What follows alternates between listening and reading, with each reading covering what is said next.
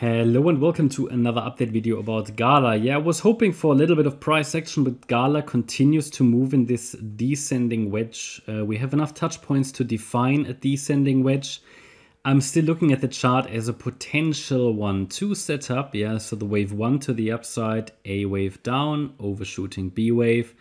The C wave might already be finished. We certainly have enough waves. We have 5 waves down, but we're waiting now for a sign that GALA has bottomed. So far I haven't got that. It made an attempt and it could rally at any time really. That can happen at any time, but I would need to see a break above the descending wedge upper boundary line to confirm that a rally has started in a third wave. If that rally has started in a third wave, the first micro resistance level is the wave 1 high. Here, this small rally. This small 1-2 setup is currently only an idea. It's a potential, but the market hasn't used it yet.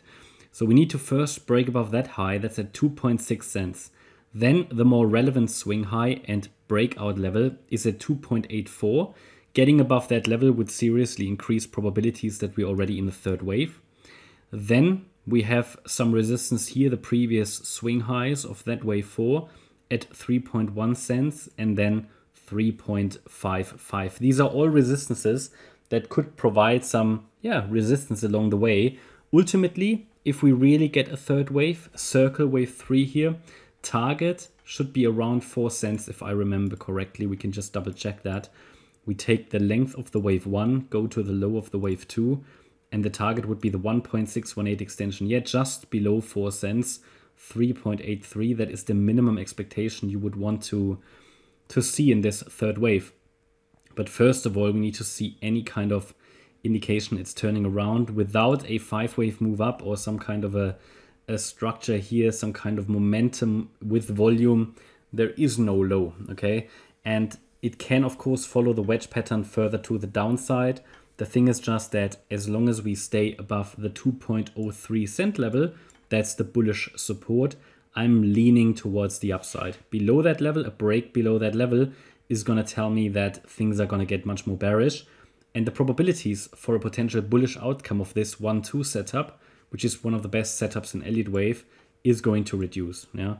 So there is a potential here that we get a third wave rally. At the moment, in general, I need to stress that again. At the moment, in general, the altcoin market does not look terribly healthy. A lot of the altcoin charts look pretty sad. To be honest, the GALA chart also looks a little bit sad. I mean, they're just not getting off the ground. I mean, if they do, it can happen immediately. We've seen that on the Rune chart, okay? And typically then people are not positioned.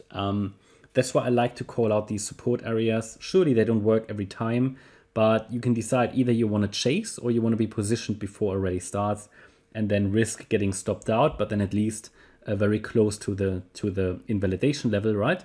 That's about reward to risk, right? It's all about identifying high reward, low risk trade setups. Don't know if you've seen the Rune chart, same story, right? It's just that GALA is in a similar situation, but GALA hasn't moved yet. And surely it will depend to a degree on the general sentiment in the crypto market that is to a degree shaped by Bitcoin.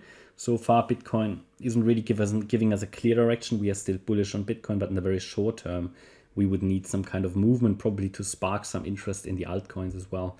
But yeah, so far it's not really doing anything, just sideways action. We're tracking the movement to get the first indication that a low is established. That's my update about GALA. I hope you liked the update. If you did, please hit the like button, leave a comment and subscribe. And if you really like the content, then please check out the channel membership. Thanks a lot for watching. Bye-bye.